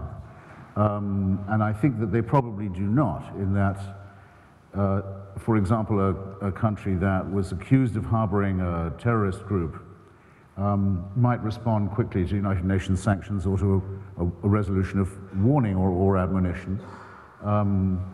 That there are a number of countries who consider they have at least the right to develop some forms of nuclear energy and won't have this misinterpreted and consider it a matter of their autonomy. That's the case with the present negotiations with Iran, for example, and with also Pakistan, and so forth. But if a country more than once, in other words, repeatedly and systematically violates the Genocide Convention, the Non-Proliferation Treaty, international law governing the harboring of pirates and nihilists, and repeatedly invades its neighbors, then I do think that, yes, that sovereignty has been sacrificed and can only be restored by some form of intervention. Now, he then said, well, by whom? Now, the United Nations has to be said, has proved itself very weak in this way. I instanced the terrible failures in Rwanda, and I could instance the current crisis in Darfur. Now, as far as I know, I may be wrong about this, there isn't a huge Western material interest in the Darfur question. There's an interest in Sudan, but that's probably been why we've done so little about the Darfur question. But we are certainly playing it multilaterally enough. I mean, anyone who wants to follow all the norms and procedures of exhaustive international law and resolutions must be very happy indeed with the way that we are handling the Darfur question. In other words, letting the Janjaweed militia finish the job of butchering the black African population of that province. This is nothing to be proud of. There are, I think, local alliances. Thank you. Actually, I convict myself of euphemism. I must be getting slightly tired. Of course, it's nothing to be proud of. It's something to be very profoundly ashamed of. Now, there are local alliances that I think can play a role. The British Commonwealth actually was of some help in getting independence for Zimbabwe and for South Africa. And I'll mention another example, which will give me another opportunity to quarrel with Michael. I'm sorry to say, I think it's disgraceful to refer to Slobodan Milosevic's rump Serbia, yoked only to Montenegro, which had bombed and invaded and tried to ethnically cleanse Croatia, Slovenia, Bosnia-Herzegovina, and made menacing noises about the partition of Macedonia. It's disgraceful for you to refer to that as Yugoslavia. Milosevic was the predator, the parasite on the dead body of Yugoslavia. Yugoslavia was not bombed. The Milosevic regime was bombed, and in my view, was quite, NATO was well within its rights to say, we cannot have the recrudescence of ethnic fascism on our borders. This is a responsibility we're entitled to shoulder. If Milosevic's principles are allowed, that people who have the wrong ethnicity can be moved by force or murdered if they're living on the wrong side of a frontier, then there'll be a war between Hungary and Romania next, over Transylvania. This could spread, it could destabilize and poison the whole region. We could be looking at another post-Versailles, pre-fascist Europe. No, it wouldn't be responsible to see how that was going to come out. You have a responsibility to stop it now. I think NATO did exactly the right thing, only it did it too late. There would have been much less cruelty and violence involved if it had been done more promptly, but don't get this wrong. The difference between Dr. Parenti and myself is not one of emphasis. As you've heard him say, he has some kind things to say about the ancien regime of the Ba'ath Party and the Serbian Socialist Party, and some, struck me, somewhat nostalgic things to say about the doomed regime of Brezhnevism in Eastern Europe. This is a difference we would have had even when we were, if not in the same pew, at least in the same congregation.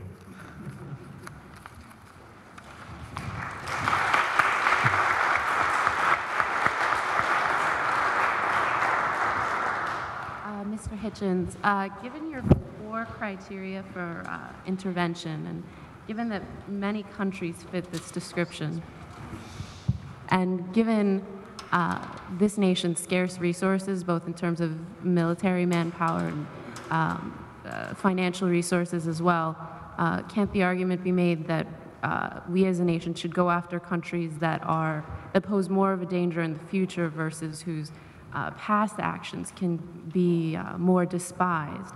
Because it appears now that Iran was more of the danger, and that quite the contrary of being deterred, it seems that they're more enabled by the fact that we are mired in Iraq. So what do you have to say about this consequence?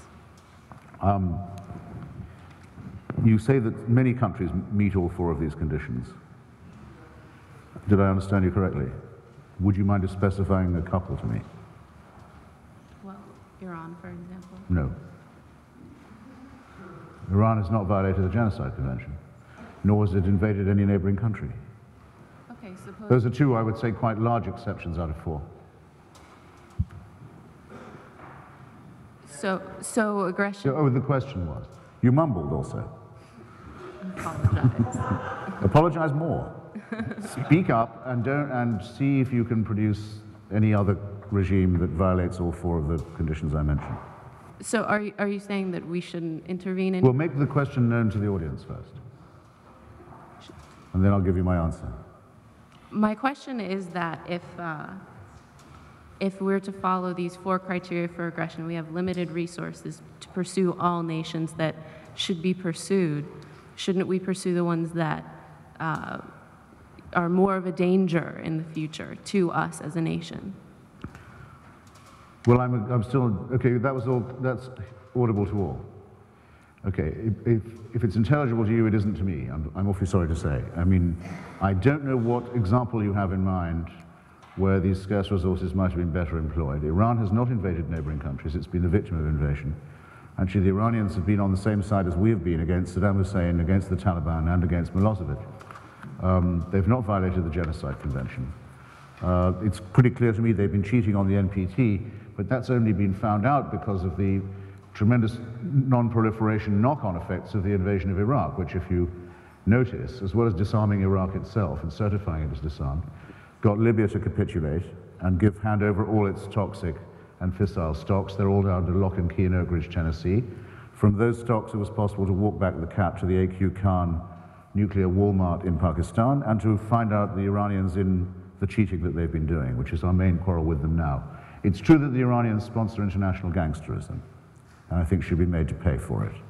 We know the names of the Iranian ministers who blew up the Jewish Cultural Center in Buenos Aires, who sent death squads to Berlin to kill the Kurds meeting in the Mykonos restaurant, who tried to kill Salman Rushdie for writing a novel, and many other things. I think that shouldn't be without cost, but you can't really invade a country just for that. We know furthermore that Iran is a potential democracy, that it has elections where the people vote for their candidates who just aren't allowed to take office or power. This is not quite the same as the totalitarian nightmare of Iraq. So I'm sorry, I can't see the force of your question, and even if there were some more and better examples, it doesn't seem to me that there would be any case for exempting Saddam Hussein from the judgment that must fall on a government that is a serial violator on these four crucial questions. I don't set up criterion and decide which countries we could intervene and invade and which countries we shouldn't and how we should do it. Because what I've argued, my burden of my argument tonight has been that we have, that the U.S., first of all, we aren't operative. It isn't we, it's these U.S. rulers, and they don't represent our interests no more than they represent the interests of these countries. They are not motivated by Mr. Hitchens' four criteria. They're motivated by interests that have been long-standing. They have invaded about 80, they have intervened in about 80 or 90 different countries around the world. In Africa alone, about 50 countries, there's only 53 on the whole continent, 50 countries have received U.S. military aid. The U.S. has supported about 11 major wars in Africa over the last 30 years and consistently doing that. About 7 million people have died in Africa. It's one of the most war-torn continents in the world because of U.S. interventions.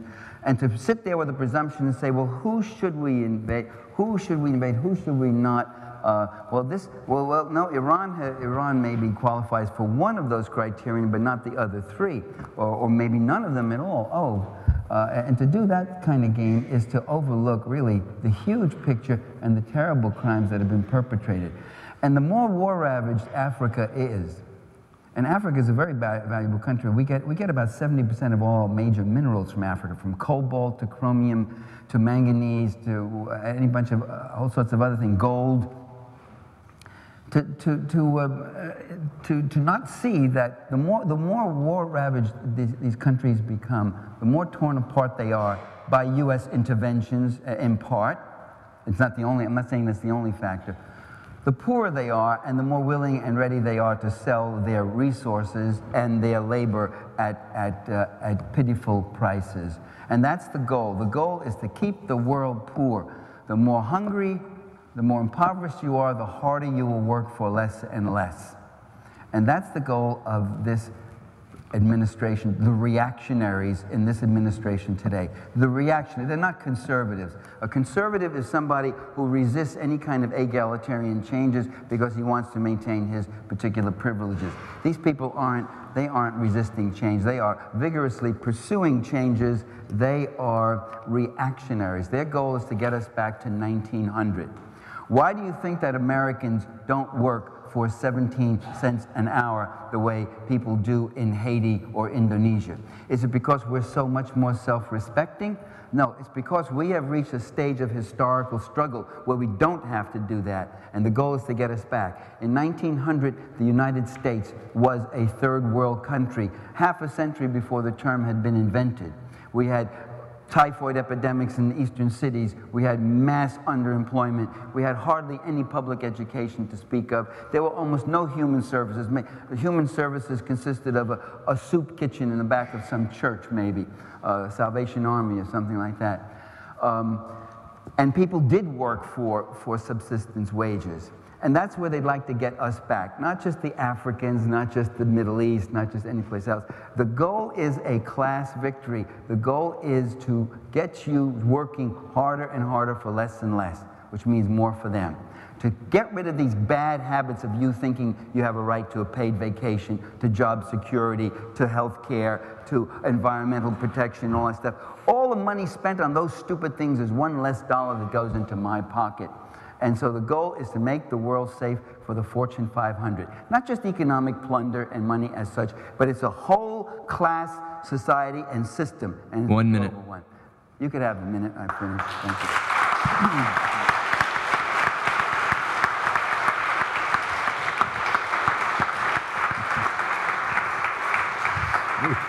you. Okay, well, as we are running a little bit long, I think we're going to try and bring this debate to some sort of a conclusion, as much of a conclusion as we possibly can. I'm not going to ask a question. Instead, we're just going to skip to closing remarks, 3 minutes. Christopher Hitchens, if you would pose one question to Dr. Parenti, and Dr. Parenti, if you would then pose one question to Christopher Hitchens, that will be the end of our evening. Can we skip that bit and have questions from the audience? I mean, Skip that bit and have questions from the audience? Yeah, I Is that all right agree. with you? Good. Well, then we can do that. I mean, Why don't we leave it I to... wouldn't mind if we both did a wrap-up, but I think that the last bit of the ballet, All right. neither of us really wants to do that. I don't think any of us up here will object. Why don't we leave it to you guys to ask some questions? And when you call it ballet, I really don't want to do it. Christopher, why don't you ask the first question? Go ahead. I thought I was being asked questions. Well, by the audience. Why don't you call on the first audience member? Oh, well, how would you know I hadn't planted somebody? You call on them. Call. No, it's invidious. Wow, we're just making this complicated, I aren't we? should call on somebody. Okay, the nearest one.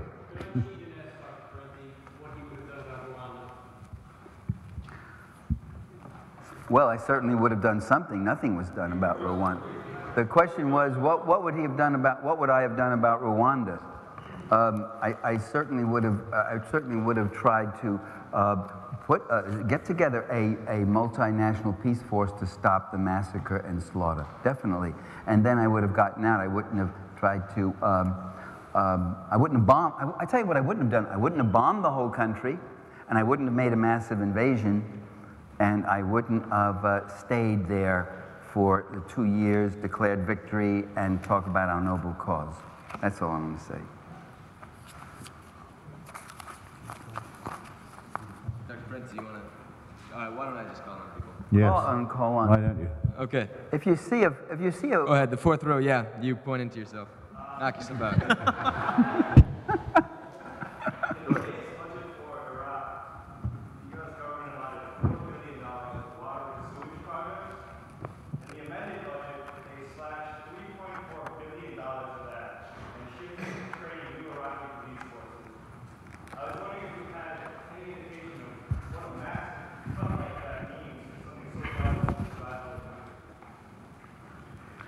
Yeah, no, it's a huge victory for and concession to the Ba'athist Al-Qaeda alliance, and I think it shouldn't have been made in its present form. There was a heartbreaking story in the New York Times, I think, yesterday or the day before, on the front. The city of Halabja, that's now known to everybody, where I've been. I've seen the effects of the chemical weaponry attack there, which was for obvious reasons, a demonstration case, and the United States had promised by now that it would have clean water, because not only are people still dying from the chemical effects, but it isn't clear when some of the symptoms recur whether these are masking symptoms produced by the polluted water and the excrement, to be frank about it, that finds its way into the drinking water. Well, now we're not going to be able to conduct that experiment, because that money is going to have to go to fighting what some people call the resistance, or the insurgency. In other words, the Ba'ath Taliban Al-Qaeda force. This is the sort of thing that we are up against. These are people who would far rather the country be destroyed than that it be liberated, and have made that clear throughout every moment of their rule. And that's why it's absolutely essential that it's made very obvious to them that they will never have Iraq back, that they'll never get it back. It'll never become their property again, and that they will be killed for trying, without pity and without compunction. And that we will get better at this, and have more and more Iraqi and Kurdish allies with which to do it. But it's a very bitter thing that this sabotage has been allowed to have the effect it has, and it's even more embittering that there are people who use pretty words for this force when they discuss it in the United States. They should see what it's doing, and you've just described one of the effects. which was intentional. Which was intentional. Don't be under any misunderstanding about that. Could I just say that the word on the street in Iraq is, where's all the money going? Again and again and again. Where's all the money going that you're supposed to be bringing into this country when we still got this terrible sewage situation and the water we're drinking is undrinkable and the kids are getting sick and hospitals have no medications? So that's the question. Where's all the money going? And I think I gave Well, it's not going on 48 palaces anymore, which it was before under what you described as the model regime. That was a good example for the region. I didn't call it a model You regime. said it was a good example for the region. Sorry. 48 palaces, while people were dying under the sanctions and there was sewage in the streets and there was about 3 hours of electricity a day, and that was in Baghdad. If it was in Basra, it'd be about an hour. So don't be silly. Why 48 palaces were built in that why are time. Americans... We're not doing that anymore. Why are Americans so hated is what I want to know. They are not. I talked to my son. He's been there 3 times now, much to my grief and wanting him not to go. And he's written a number of articles for The Nation. And he was asked the other day by someone, could we go, if Americans went to Iraq and went door to door and started asking people things, what would happen? He said, you'd be killed. They really so hate Americans now. So many of them. They are really so fed up. They've seen so much death and destruction. They don't want us there. You know, you may have a good goal, but if the methods become so brutalized, and I don't think it is a good goal, you may have a good goal, but I don't think the guy in the White House has your goal, Christopher.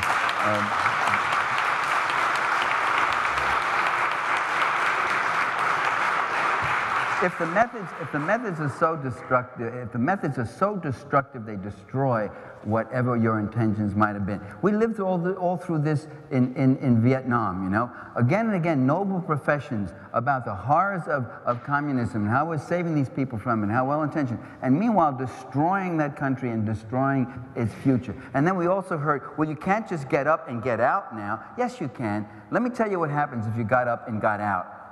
Life would immediately begin to improve. The next day there would be less killings, no houses would be bombed, and the people would begin to repair themselves. Why do you clap now? Clap that. Clap, go on, clap that. You don't have Bloody to. hell. Look, Christopher, You've clapped everything else. Why not clap that? You can bait me. You don't have to. Good grief. Gentlemen. Where's your clapping gone? You heard it. I think we're all getting a little cranky. Why don't we have two more Put your questions? little hands together. Two more questions. It's getting late. Okay, it's Okay, getting you late. live to hear it. Is there anybody upstairs? Because I feel like, yeah, let's have somebody from upstairs. Go ahead. Assuming it really is our strategic, our interest to be there, at what point, or is there a point where whatever, all the American debts, all the Iraqi debts, all the carnage renders, whatever strategic gain we would gain, renders it immoral? It's time, because you said our, that I answered both you and Michael about this point. Because I agree with him that one must be careful about saying our and we, especially where a state or a superpower is involved. And there is a lot of concern about the United States becoming a unipolar or hyperpower empire. But I just feel that that concern has to be qualified a little bit. In the actual world, the alternative superpowers or potential coalitions of superpower are Vladimir Putin's Russia, the liberator of Chechnya, the mafia state, combining probably now in its form the worst of capitalism and the worst of collectivism in its politics and its society. Aggressive, repressive, racist and bigoted state, corrupt and bankrupt. China, which actually is sucking all the spare capacity out of the Asian market and beggaring what used to be garment industries in, for example, Sri Lanka. China will now outbid and undercut any market with its mass dumping strategy, and is not by any means a democracy, and threatens both Vietnam and Taiwan while occupying Tibet, or perhaps some coalition of European Union countries. Let's take, for example, Mr. Chirac, who bombs French colonies in West Africa, including in Central Africa too, because he supported the intervention on the side of the genocide in Rwanda, uses force in West Africa every day without consulting the United Nations, conducts open-air nuclear tests in the Pacific and represses the Polynesians who campaign for it, has had to run for his own presidency in order to preserve his immunity from prosecution on very grave charges of corruption, which I am convinced, if investigated, would explain why he always had Uday and Qusay Hussein for holidays as his personal guest. These are the choices we have, and we have to be realistic about them. That's on the question of our interests. If you say, at what point would the cost in Iraq become too great, I would say that no such point could possibly arise. The battle's been opened now in the region. We know that there are democratic forces who have been released and are beginning to burgeon and show themselves from Beirut to Cairo. Tomorrow it will be Tehran. We've taken our side with them. Others are neutral. Others have taken their side with the forces of totalitarianism or jihadism. Those forces cannot be allowed to triumph at any cost. And it's not just a duty to destroy them, but in some ways rather a pleasure.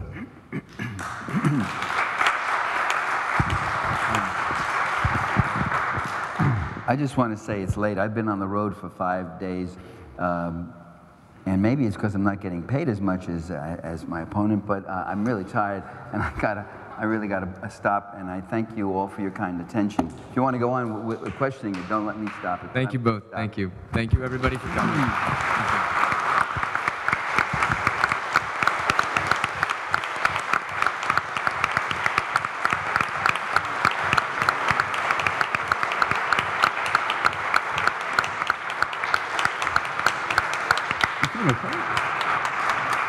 Are you okay?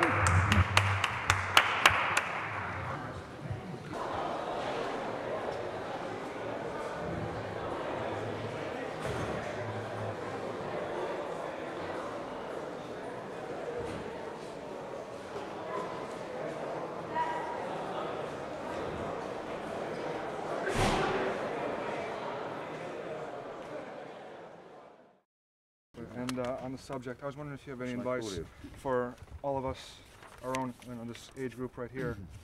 What's the best advice you could give us right here? Standing? Get over this Michael Moorishness that seems to be on. Yes. I really would. Would not waste another day on any of that.